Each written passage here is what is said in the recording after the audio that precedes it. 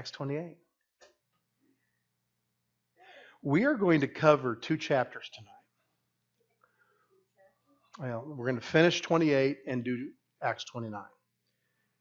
And I'm well aware that Acts only has 28, but the one thing that I saw repeatedly at the end of everybody's commentaries was this does not cover the end of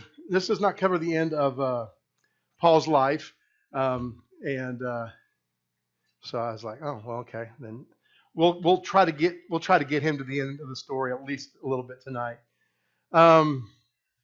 So that's why I call it.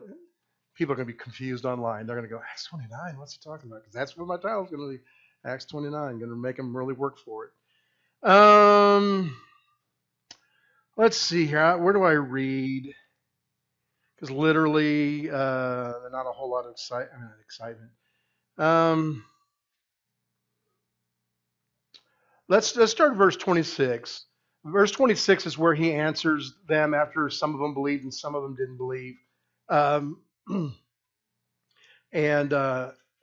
So he answers them out of Isaiah chapter 6. And he says, saying, go unto this people and say, hearing ye shall hear and not understand, and seeing ye shall see and not perceive. For the heart of this people is waxed gross, and their ears is dull of hearing. That's the Eastern Kentucky version. Ears are dull of hearing. Their eyes have they closed, lest they should see with their eyes, hear with their hearts, hear with their ears, understand with their hearts, and should be converted, and I should heal them. It's kind of interesting. I'm not going to spend a lot of time on this. This is free of charge. This is not in my notes, so it could be one of the problems. But have you ever thought about the fact of, people go, I don't understand why I'm not healed. I don't understand why things aren't working out for me. I go to a faith church. I listen. I go consistently. But notice it says they're dull of hearing. Their eyes they close. Lest they should hear with their ears. So here, the quote that I have up here, the joke that I have up here, my wife, they say that everybody's wife complains that their husbands don't listen to them, and he says it's funny. I've never heard my wife say that, and it's kind of the way it is with the word. Is that I remember years back when John Avanzini came for the first time, and he had preached. He has sermons that he preaches when he goes to. He used to first time in a church. I'm going ABCs, and I'm not doing anything else that the first couple nights. Well, after the first night, he looked at my dad and was like, "Your people seem like they've heard this before." He goes, "Yeah, we listen to it all the time. We preach it all the time." And immediately he went on to something deeper. But the funny thing was, at the end of that night, one of the people that had been with him since he came from the denominational church in Lexington, which was back in '92, came up to him and goes, "Pastor, I heard something tonight that I've never heard before." And my dad was like, "Okay." Well, he said, when you sow seed, you're literally not losing it. You're investing it. You're investing it in the kingdom, and it'll come back. My dad said, "I'm glad you got it." He said, "I've been preaching it for a long time, but I'm glad if it took this to get it got." Well, that's kind of the way it is. Is that when you're not hearing, you can listen to the sermon and not hear it. You can understand the ABCs of it and not hear it.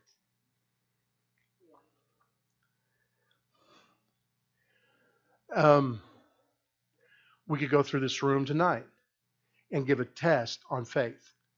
I could have a form out and say, faith this, what's this, fill in the blank here, whatever. And I would guarantee you that probably 90%, if not 100% of people in this room, a part of our body, would get 100% of that test. But that test means nothing. That means you've listened, but you've not heard. See, it says, lest they should see with their eyes, hear with their hearts. Not listen, Not suffice something, but to actually hear it, to take it a part of themselves, hear with their ears, and understand with their hearts. It's when your heart gets involved in the understanding that you truly understand. And it's when your heart gets involved in it that you put it to work, that you start working it. You know your heart's gotten involved when you're doing what's been preached. Just because you know how the tithe works, until you tithe, it's not going to work for you. And until you tithe, you haven't gotten in your heart. You've not heard it. You become dull of hearing. I know a lot of people that when it comes to Pastor Thad or Pastor Lisa or Pastor Mike talking about the tithe, their ears kind of go to a different frequency. We used to do that on the radio because you had to listen to whatever they play on the radio. And if it was a song you didn't like, you just hit, you went from this channel, you would just hit it over to this channel, went over that because what's on there because I don't like that song. Now we just hit skip right on our iPhones. We don't want to listen to that song, we'll skip that song. What I do is I everything that goes on my iPhone, I put on the I put on iTunes. I don't just do it over the cloud. I put it on iTunes, and all I do is I delete that song if I don't like it. And people do that with the teaching of the Word. Oh, pastor's teaching on faith. I've heard all this stuff on this, and they turn the channel. It might turn to Facebook. It might turn to Instagram. It might turn to whatever, but they turn the channel.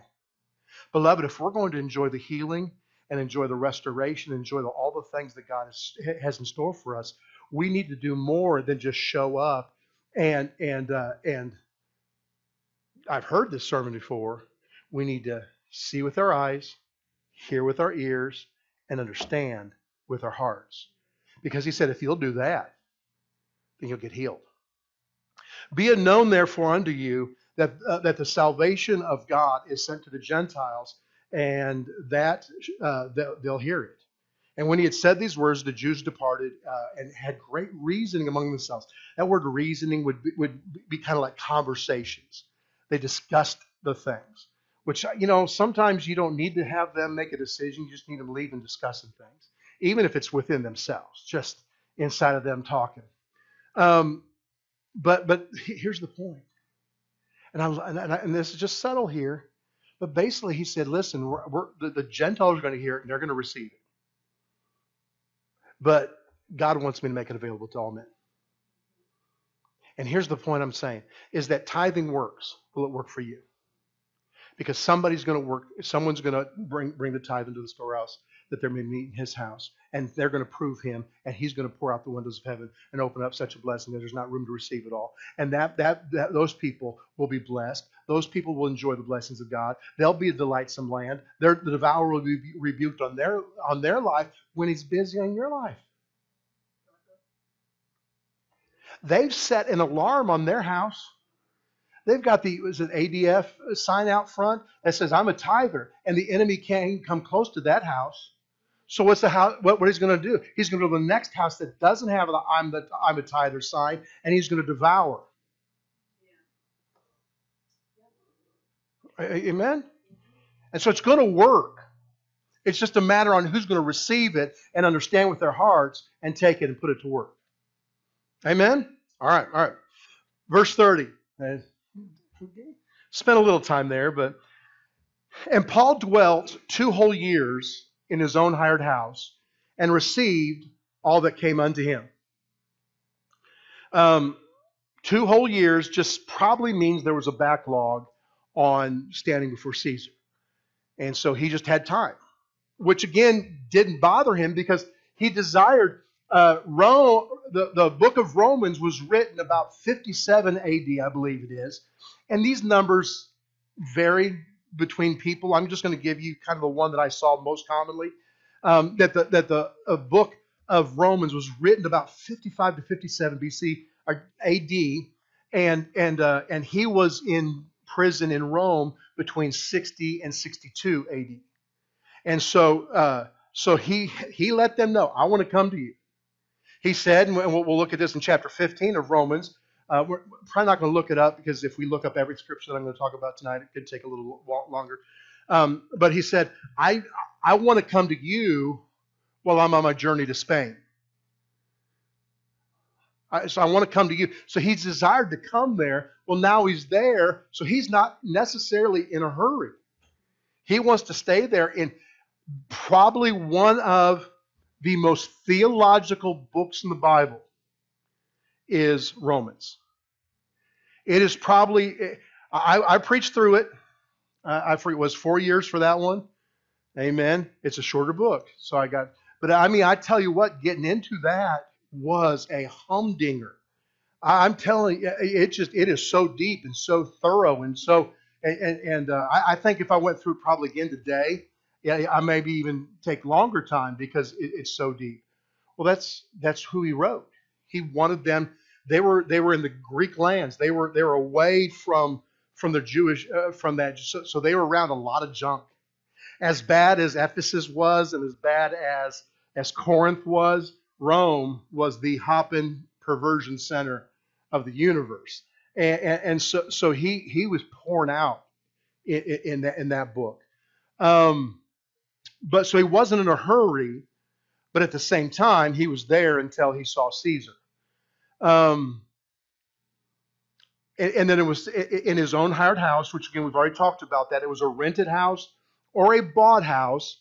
I've heard some people say bought, but this word hired literally means rented. Rick Renner says that Paul owned the house until the day he died. So I'm guessing either he paid it up or he kept paying it or the church there used it. It doesn't really say. But he was not in prison. Now later, about 6 years later, when he gets arrested and actually leads towards his death, he is put in the prison. But this one, he comes straight off of Melita and is loaded down with.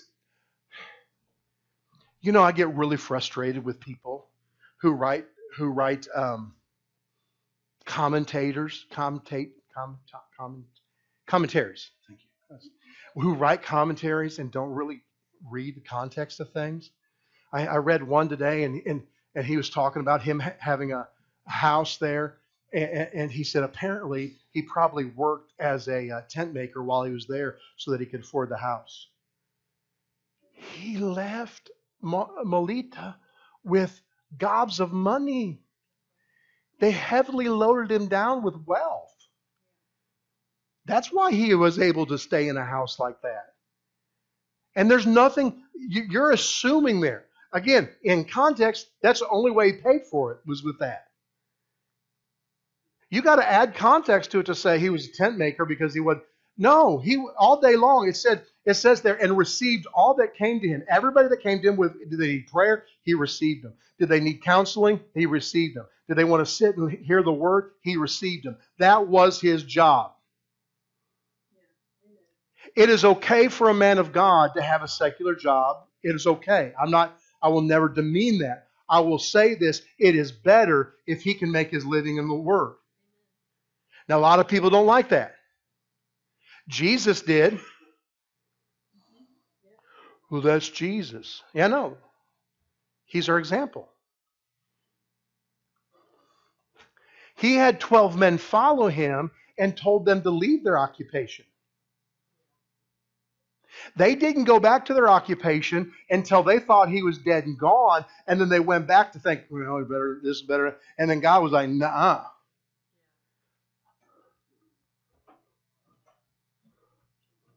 All right. I'm preaching on stuff that's not on my notes, but he received everybody that came to him, preaching the kingdom of God, teaching those things which concern the Lord Jesus Christ with all confidence, no man forbidding him. Now, I want to hit just two quick points before we move on to Acts 29. And it's just simply this. If we were to go back to the beginning, how many remember sitting in Pastor Elisa Neil's house and Pastor Thad saying we're going to start a series, and we all thought, oh, this will be a couple-week thing or something like that. And we started there in Acts chapter 1,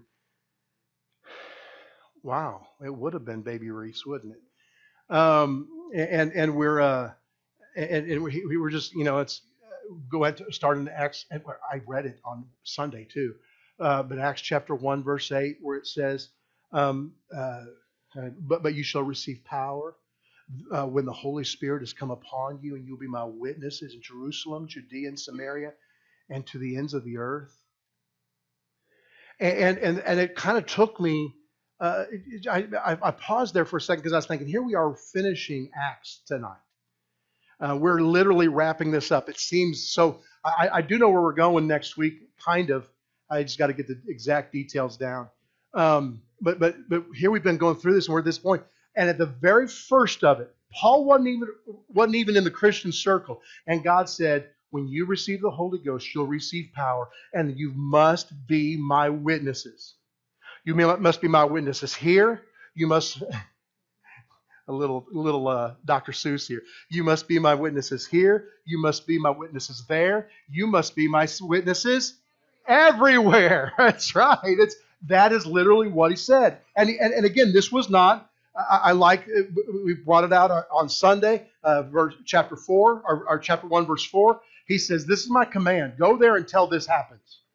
Don't try to do anything until this happens. But once this happens, be my witnesses. Go." Do something. Share the goodness of God with others. Share the power of God with others. Lay hands on the sick, and they shall recover. Don't just stand around and go, it feels good. Because God's power was not created just so that you could feel good. It was created, it was given to you to change lives and for you to be witnesses, for you to convince others of its power. Bill, Pastor said, I'm not a preacher like you. That's not necessarily what convincing means. But at the same time, when you got the Holy Spirit in you, He's giving you secrets and He's giving you answers that you didn't know beforehand. But here we are, chapter 9, Paul gets born again. And somewhere along the lines, he said, I'm going to take that very seriously. I'm not going to take it as just a Bible fact. I'm not going to take it as something I heard from Luke. I'm not going to take it as something that I heard down the chain. Oh yeah, we were standing there in the field, and Jesus said this and this just before He ascended. I remember it so clearly. I'm not going to just take it as something that someone said Jesus said. I'm going to take it as something that applies to me. And I, being filled with the Holy Ghost, Paul said, I speak in tongues more than y'all. So he got the power, and he said, I will not stop. I will not slow down. I'm going to take this assignment seriously. And I will take the gospel to every corner of this world, and God will supply. Sometimes we get more worried about the supplying than we do about the assignment. Well, Pastor, that you got to be real in this world. Well, if you want to be real, then you the Bible's real too. And if He calls, He will equip. If He calls, He will supply. He never called anybody and had them fight on their own, supply their own way. So this is about 30 years after Jesus ascended. Probably more, a little more, maybe a little less. But it's about 30 years after Jesus ascended into heaven. And it was still as real to Paul that day as the first day he heard about it. Beloved, I'm just going to simply say this, and I'll move on to the next thing. Often we can get assignments. We can get words from God. You can hear Pastor preach on something, and that day it's so real to you. God can speak to you in the quietness of your own. You can write it in your daily journal, and you're like, this is so real to me, and it means so much to you at that moment. But then as time passes, the essentialness of it, the direction of that begins fading. And the thing that once seemed so important doesn't seem so important anymore. You know, I've heard the statement that if the Lutherans would have continued the path they were on, there would have been no need for the Methodists. And if the Methodists would have continued the path they were on, there would have been no need for the Pentecostals. And if the Pentecostals would have kept the route, the thing they were on, there would have been no need for the Charismatics. Beloved, are Charismatics keeping on the road that we're supposed to be on? Or is that fire that was at the beginning starting to wane, starting to let up a little bit? That's why the Holy Spirit moved on my heart to preach on Sundays about baptism of the Holy Spirit. Because again, that direction, that power that is essential for us to do what we're doing, we're taking it lightly. We're not taking it as seriously as we used to. How many days go between you speaking in tongues? How many words do you spend a day that are not tongues versus how many are tongues? Beloved, Paul got the assignment. And here he is, at least, probably for him, but 20 years later, maybe something on that order. Here he is later in the time spread. And it means as much to him at that point as it did to the disciples when Jesus said it in Acts 1.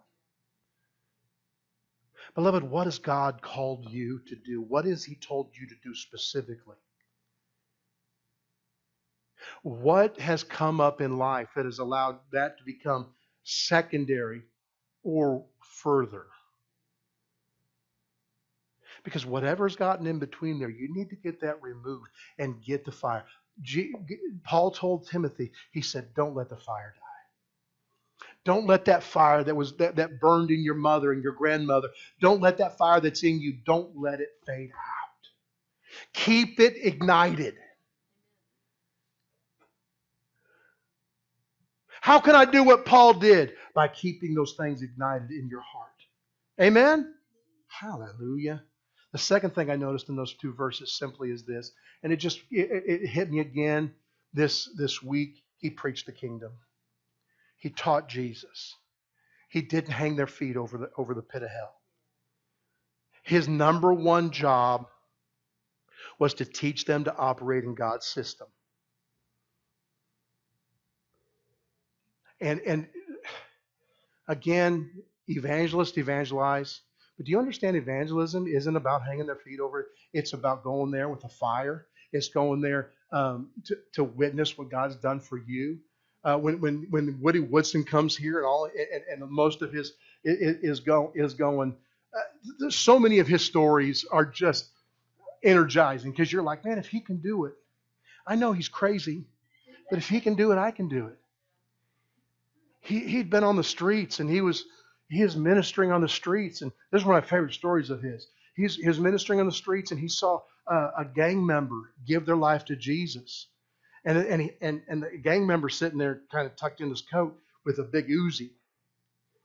And he goes, what do I do with this? And he said, do you want me to take it to the authorities? He said, I'll leave your name out of it. I'll just turn it in. And he goes, please do. Because his life has changed. So he puts it in his car and he's driving down the road. And as he's driving down the road, something happened. And I don't know exactly what happened, but a car was doing the road rage thing to him. And pulled up alongside of him to give him the one finger salute, and he was just like, you don't mess with a guy after he just led somebody to Jesus. And so he just reached over and picked up the Uzi and showed it to the man. The man goes, just pulled off, and I was like, I know there's only one Woody Woodson, I get that, but our job is to give the good news. Our job is to teach the kingdom. And again, going back to point number one, don't let it fade away. But what if times change? Don't let it fade. Preach the kingdom. Teach Jesus.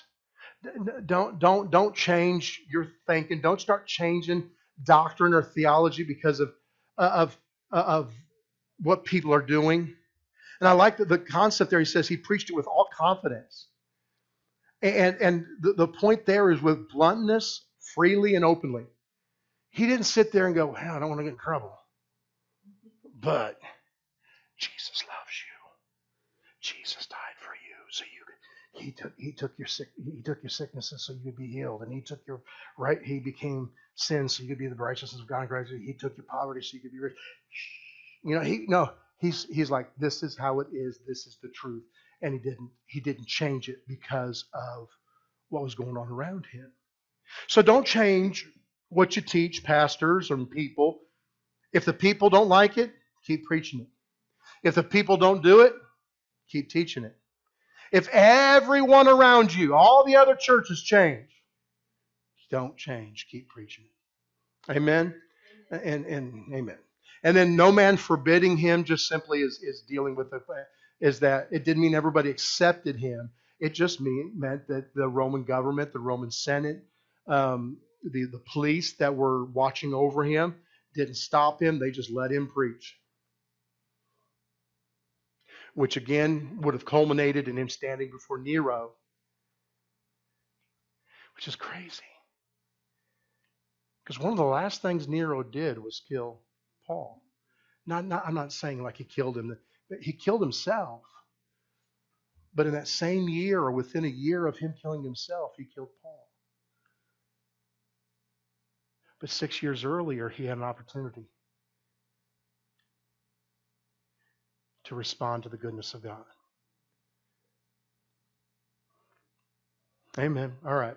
So again, Acts 29. Let's just move here. We're going to go kind of quickly on a lot of this because I just kind of want to get to the last point, but there's a couple things we'll say along the way. Acts 29, again, yeah, we know there's no Acts 29 in Scripture. It goes from Acts 28 to Romans chapter 1. But that's not the end of Paul's life. And so I thought, let's go ahead and finish it up. Let's find out what he did in Rome, because right now we just got him in Rome preaching for 2 years. What did he do after that? A matter of fact, there's a lot of people who start getting messed up because they think at the end of these 2 years is when he got killed. It's not. And we'll deal with that. We'll just show that here in a little bit. So we're at AD 60 AD, not Eddie, but Edward. Now this is so I don't need to say AD anymore. We're not talking about BC, okay? From 60 to 62, Paul was in prison in Rome. During that time in Rome, again, he taught, he did all that kind of stuff, and he wrote the 4 prison epistles. The 4 prison epistles are Ephesians, Colossians, Philippians, and Philemon. Which again, in Philippians, in the Philippians, he makes mention that I want to visit you. Now remember, this is in Rome. John, go ahead and put the map up, and just leave the map up for the new one that I put on there. It's a little bit small, but it takes up more ground, and the other one. Yeah, this is our new one because it takes the wide. Jerusalem's down here. Right there's Ephesus and Corinth. Over here's Rome and Spain. I kind of redid it in red so you could actually see because it isn't smaller. But while he's in Rome, Ephesians, Colossians, Philemon, and Philippians, and in Philemon and in Philippians, he says, "I want to come visit you." And so you can see Rome's over here. Philippi's up there, and Philemon lived in Colossae, around Colossae. So you can see that it's way back over there. Paul stands before Nero approximately at AD 62 and is apparently found innocent since he was released. I don't think he escaped, which is, again, a point I want to bring across here simply, is God promised him. Remember, God's when he's in the middle of the storm, he said, "You must stand before Caesar." Beloved, I don't care what's going on around you right now. If God promised it, he will carry it through. The question is, will you stop short? Because he won't. Amen. So no matter how bad things look, keep going, because it did for him. And then he definitely didn't just stand in front of Paul, because we already know standing in front of King Agrippa that it wasn't about him just defending himself. It wasn't like tapping into his lawyer skills. he ministered to Nero. So Nero would have had an opportunity to change. Nero was disgusting. And we'll get into that in just a second. But once Paul is released, he has about 6 years of ministry remaining. It could be 5, but it's most think it's about 68. Some think 67, and I'm not arguing. So about 6 years of ministry remaining, and he wasn't one to waste time. Remember, he had an assignment to do. He's going to do his assignment. From the time he leaves there, and these are just dates to put down.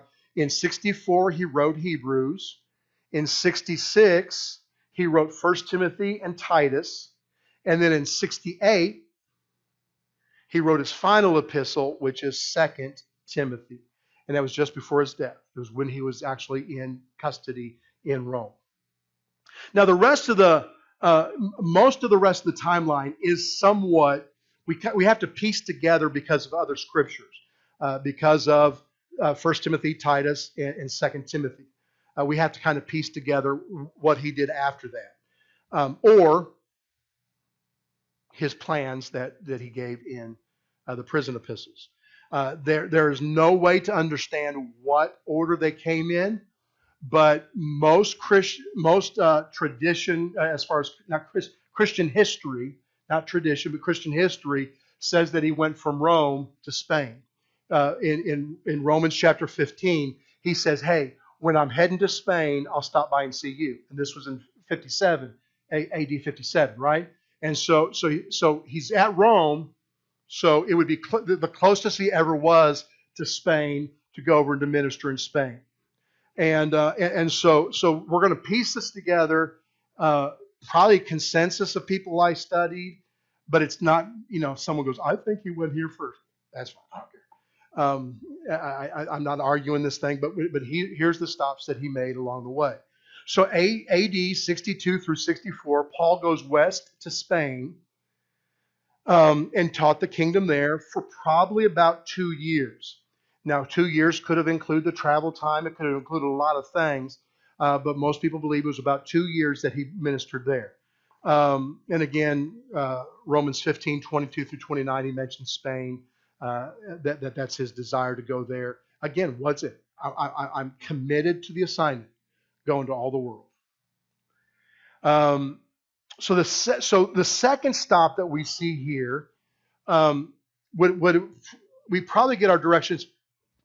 What most people believe is that he took off from Spain and went just north of Africa there, and went down, followed down to Crete. Titus chapter 1, verse 5, it says, for this cause left you in Crete, that you should set in order the things that are waiting, and ordain elders in every city as I have appointed thee. So he went there from Spain, went over to Crete with Titus, or met Titus there, and ministered there for a little bit, and then left Titus there. 2 Timothy 4:20 gives us his third stop. And again, these are not necessarily definite, but it says, Trophimus have I left in Miletum sick. So here it's Miletus. On maps it's Miletus, but it's right underneath Ephesus.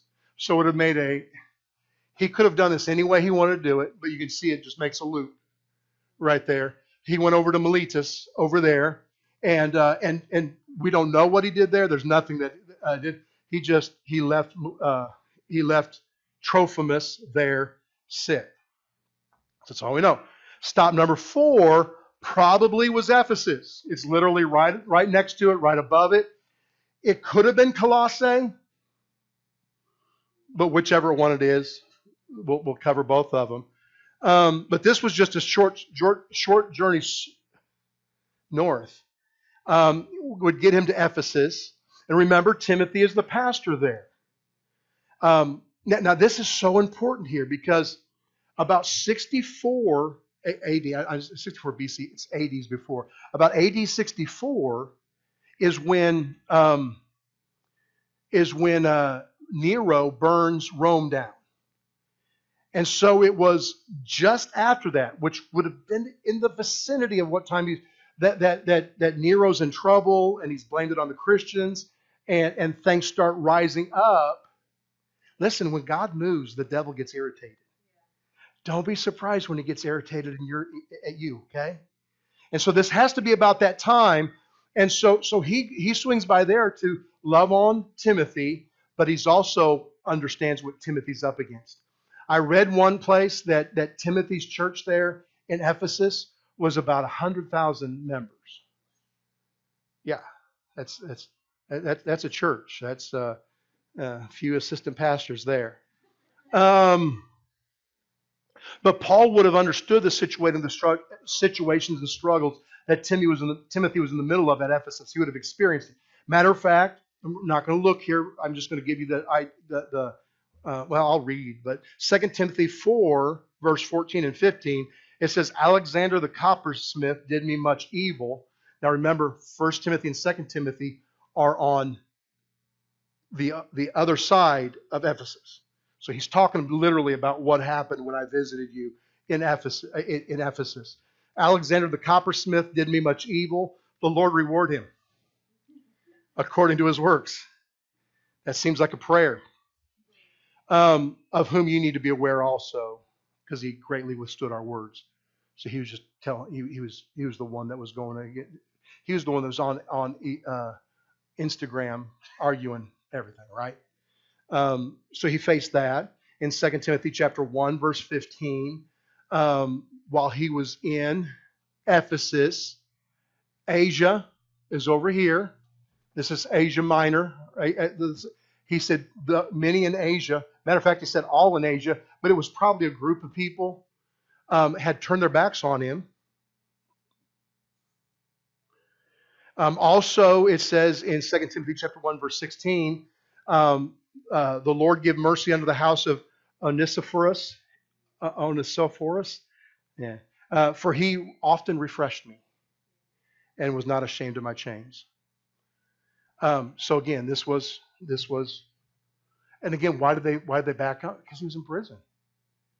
He went to Rome. He stood before Caesar. He's a criminal, right? We don't have any of those around our parts. The Holy Spirit said it like this to me. Who are you? It'd be better if I could pronounce this name better. Are you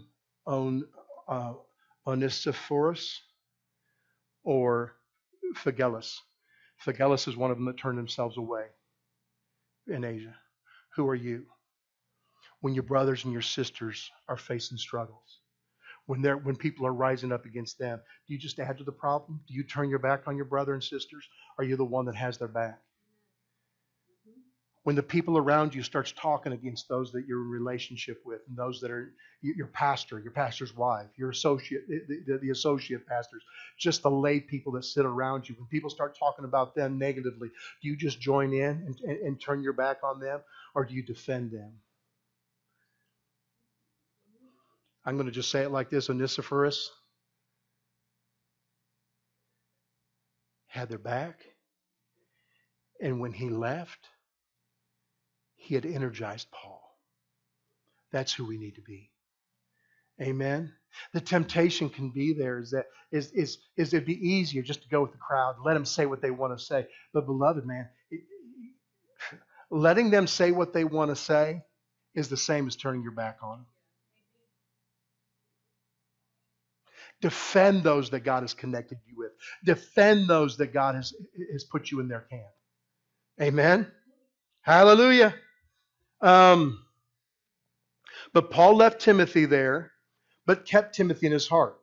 He gets up to Macedonia, which was one of his next stops, and he writes 1 Timothy there. So he hadn't been gone very long, and he's like, I need to encourage Timothy. And then when he gets arrested and gets put in Rome, he's like, I got to encourage, because I know what Timothy's going up against. I got to encourage him one more time. So his focus is ministering and lifting up Timothy. Stop number 5 would be most likely Colossae, which is where Philemon lived. And he said, I want to meet you there. So again, then Crete, Miletus, Ephesians, Colossae. And then he went up to, then stop number 6 would have been Macedonia. There is a quick stop at Troas, but it's just very, very, I think he dropped something off, is what I read. But then he gets up to Macedonia, which Philippi, Thessalonica, and Berea are all the cities in Macedonia. And we know nothing about what he did there. But I mean, he's writing to the Colossians and goes, you need to be more like Macedonia. Church of Macedonia. He writes to the Church of Macedonia and said, my God shall supply all your needs. People have taken that so much out of context, and I understand because it's in the Bible, so it doesn't apply to everybody. No, it only applies to those that did what the Philippians did. Stop number 7. He comes down that coast, most likely, and stops in Nicopolis. And again, not a whole lot is said there. Titus 3 says, be diligent to come unto me to Nicopolis, because that's where I'm going to winter. So he's actually staying there for the winter. Then he comes down to Corinth, and that's where he finishes this. I've heard people call this the 4th missionary journey. I've also heard people call it the 5th because they consider his journey in the ship the 4th one. I don't care, but he knew he had some work to get done, and he went to get it done. Well, that leads us to the finality of his life. We really don't know where Paul was when he was arrested. He would have been arrested about in AD 67 or 68. We know that he was brought back to Rome, where he wrote his final letter to Timothy. So if you read 2 Timothy now with that concept that this was the last thing he sent out, so it would have been of utmost importance. Several people came to visit him, and I'm not going to go through the names of all of them. But it says many others abandoned him. And again, I'll just reiterate. Who are you? Amen. So what we do know factually, and again, of history, Nero was a Roman Empire that he stood in front of and he ministered to. So it would have been real easy to put a face with the Christians, right? Nero came to the throne at age 16, and for a few years he was decent because he was young and he had a lot of advisors around him, and so they dealt with him, they led him correctly. But then he got too full of himself and decided to have all of his advisors killed. So he killed a slew of people. He was known for his murderous acts. He killed his stepbrother. He killed his mother. And that's just kind of, plus so many others. Because he didn't want anybody to tell him what to do. His mind literally snapped. Everyone was afraid of him because he enjoyed murdering people. So he informed the Senate that he wanted to tear down the oldest part of Rome and rebuild it with a massive palace for him in the middle of Rome. He wanted to be the center of everything that was in Rome. But the Senate took a stand and would not permit it. So to get his way, he instructed his servants to go out and to burn down the old section of Rome. And it got out of hand because, again, Rome's right on the coast there. And so the winds would blow, and it actually burnt down way more of Rome than what he intended to. The old statement that Nero played the fiddle while Rome burned. They don't have any proof on that one, but the point is that he watched it burn with glee. Well, the Senate found out through the grapevine, heard it through the grapevine, that it was Nero and his servants who did this, and so they called Nero to stand before them. And as he was standing before them, they were like, this idea came to him. I'm dead if I don't say something. And I would almost guarantee you that the face of Paul came to his face. And history says, I'm not going to bring these out, but there was 5 reasons why he pointed out that it was the Christians. It's the Christians who burned down. We got to go after them. And this was in 64 AD. And so during that time, they began hunting down Christians, and their focus was the 4 biggest cities, which Ephesus was one of them. 64. 66, Paul wrote 1 Timothy. 68, he wrote 2 Timothy because a lot of Timothy's people were quitting because they didn't want to die. And so that ushered in that era of crazy church persecution, early church persecution. Paul is believed in AD 68 to be beheaded. And that is what started the wave of persecution amongst Christians. Nero committed suicide that same year because the Senate realized he was up to no good. So my final question, you ready? And I'll wrap it up on time. Maybe. That's my final question, so it depends on how long this question goes. How committed are you to the things of God, to the kingdom of God? How committed are you to church, to giving, to tithing, to the word? What would cause you to stop? I was thinking about this, and I was thinking how the early church faced death. That church in Ephesus had so many people there around them, and it was a matter of life and death. And some ran, some changed, some hid their faith, and some stood boldly. Paul stood boldly. And for us, we get an unexpected bill and we bail on our giving. We get I'm trying to think of how to word this. We get something else to do on a church night and we bail on attending. We get faced with it, you might think it's a huge battle, but it's not a battle that's going to cost you your life. It's just a battle that could set you behind on your payments, and you bail on the things of God, what God has for you. And so I'm not asking you today if you're willing to die for Jesus, but don't fool yourself into thinking if you're not willing to stand in the middle of the battle and keep doing what you know to do, don't fool yourself into thinking that if things ever got as bad as it was here, that you'd be the brave one that stands in the middle of the church service and say, I will serve God no matter what.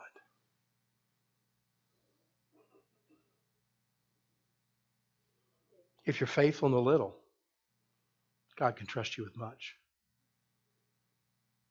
And again, I'm not standing here trying to create some kind of legalistic, heavy-hearted thing where it's like, I don't want to die. It says, are you willing to die for the? I mean, are you? But how about this? Are you willing to just keep doing what you're supposed to be doing even when the battle gets a little bit rough? Do you understand that's the whole concept with trials and persecutions? It's not that God's trying to again dangle your feet against the heat to see if you'll retreat.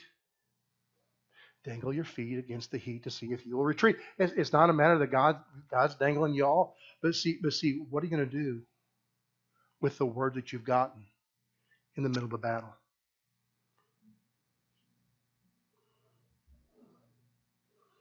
Because if God can trust you when you got $100 to be faithful in your, if God can trust you when you got zero in the bank and you get paid and you got bills due, if He can trust you to bring your tithe into the storehouse at that point, then He knows that if I double your pay, if I get involved in your behalf and in your finances, then I can trust you with the more. If He can trust you in the little bit, He can trust you with the more. Why was Paul able to see the revivals he saw? Why was he able to see the ministry opportunities that he saw? Why was his ministry growing? Why did he get loaded down with wealth on a small island in the middle of the Mediterranean Sea? How could that happen to him? Why won't it happen to me? Because Paul was convinced that there's nothing that will separate me from the love of God. There's nothing that will stop me from operating under His love and His power. And if there's nothing that will stop me from that, then there's nothing that will stop God.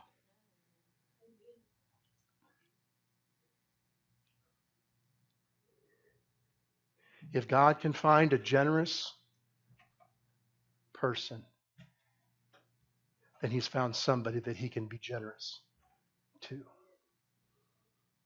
The question is that who you are? Amen? Hallelujah. Hallelujah.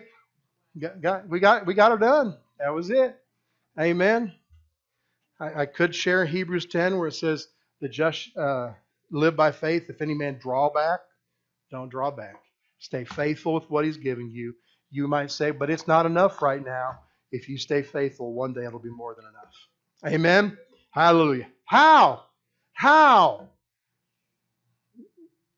That's not our job. It's God's job. He'll bring a wind from the north and bring a bunch of $100 bills in your yard. I don't know.